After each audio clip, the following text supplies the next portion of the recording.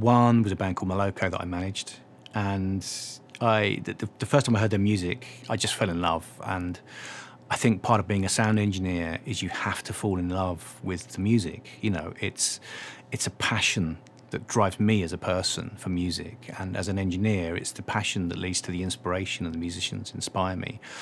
And with those guys, because I was managing it, I was involved, you know, throughout the whole creative process. I wasn't hands-on at the recording, but was certainly there and you know, commented and took part in the experience, which allowed me to have kind of almost like a unique position when it came to starting the production rehearsals for the tours and developing the band as artists. We did a lot of work together to try and develop the show sonically from my perspective, but also just, you know, how the show was laid out and as I said, you know, the pre-prod and everything.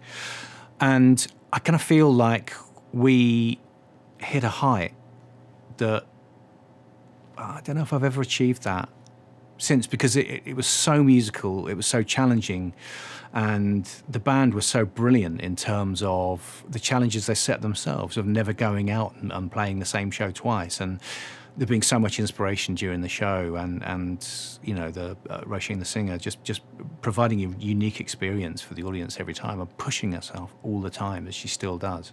So those tours and the fact that, you know, we were lucky and the band broke and we got to do all the silly things like rent private planes and, you know, have the fun that you dream of when you're a kid. The industry is always progressing. I mean, it's changed from the beginning of time until now. Digital has changed everything in terms of end user delivery, content creation. And I use streaming all the time, you know, when I'm driving. It's great. I don't have to kind of take a bunch of CDs with me or load up a hard drive or anything, and I can listen to stuff I've never bought.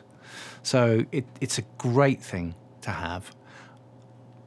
I don't think people care about the quality, and the quality will get better as broadband speeds increase. People are going across to fibre, mobile networks are increasing their capacity and their speed, and eventually we'll end up in a place where you get high quality streaming, and it's up to people whether they care about that or not, you know. So, you know, really, to kind of summarise my experience in various roles in this amazing industry, don't get into it unless you've got a massive amount of energy and passion and drive for it. To get anywhere takes a huge amount of energy, and believe me, sleeping on a bus is not as easy as it sounds. And, you know, going city to city to city, you watch tours, people kind of go into kind of auto mode, and it gets harder and harder to do anything other than the job you've got to do. And as it should be, you save your energy for those moments on stage.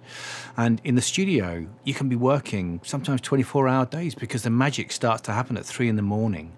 Don't believe for a minute that you can get away with anything. This is about pure passion, pure drive, and delivering on every level. You've got to deliver to get there. So, you know, if it's a nice hobby and you like to play in the pub, keep it as a nice hobby. It's a great hobby to have. If you've got something inside of you that's burning so hard, then ignite it, go for it, and never give up.